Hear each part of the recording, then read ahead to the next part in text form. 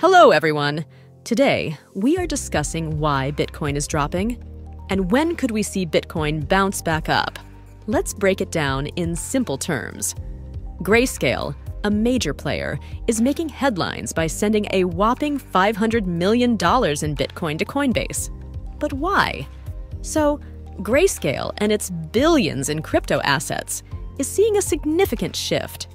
Investors in their Bitcoin ETF, GBTC, are cashing out after recent SEC approval. More than $2.2 billion has left the fund in just 5 days, leaving analysts surprised.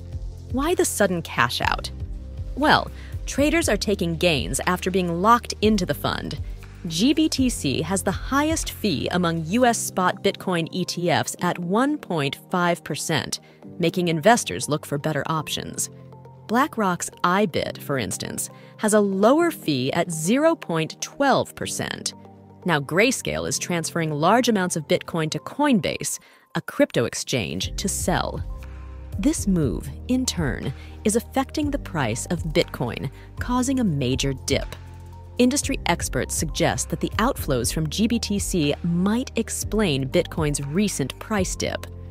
The competition in the ETF space is heating up, with BlackRock proposing a lower fee, making it challenging for others. The big question remains, when will the bleeding stop? We are expecting a price rebound soon, but could see Bitcoin hitting $37,000 before it happens. But with the Fed having talks of cutting rates and the Bitcoin having less than 100 days, it's no question the bounce will be coming soon and it will be major. In a nutshell, Grayscale's Bitcoin ETF outflows are impacting the market, leading to significant moves. As the crypto world evolves, we'll keep you updated.